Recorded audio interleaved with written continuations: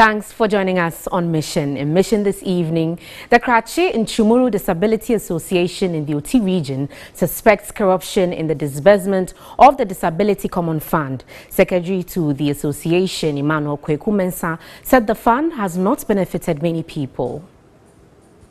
Section 1, Act 455 of 1993 establishes the District Assembly's Common Fund and makes provision for 3% to be mandatorily be allotted to persons with disability.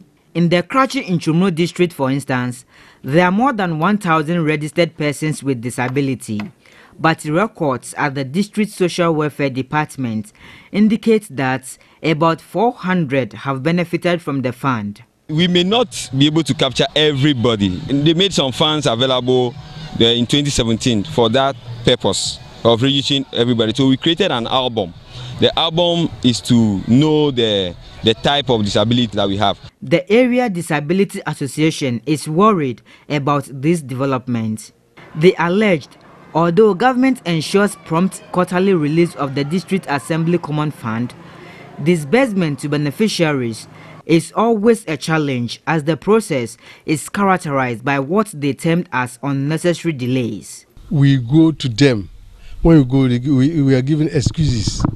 The Auditor General has recommended all funds sitting in account of PWDs should be disbursed before the start of a new year. But this was not the case of the Nchumuru District Assembly. Last year, for instance, information available indicates that only 1/4 was disbursed to beneficiaries, with the remaining quarters sitting in the PWD's bank account as at March this year.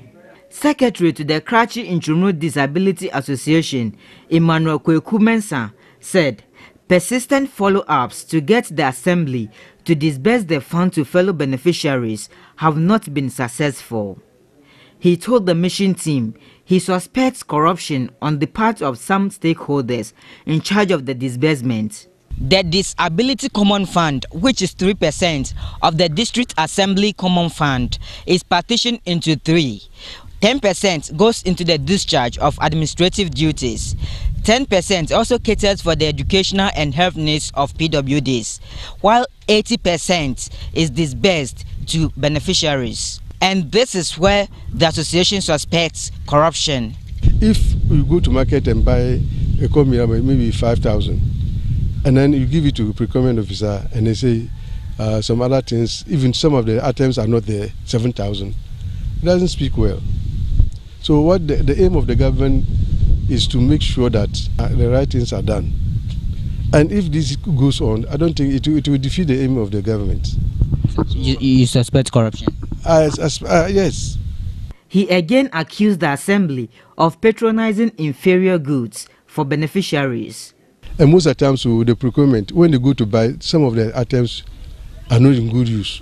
So many machines, about 2 or 3 of them are still there, because I think either it is spoiled or I don't know. But the Nchumuru District Social Welfare Director, Norbert Oklusenyo, disputed the allegations, attributing the delay to newly introduced procurement processes. The government has introduced a new system called GIFMIS. And then if you look at the process, it's a bit lengthy.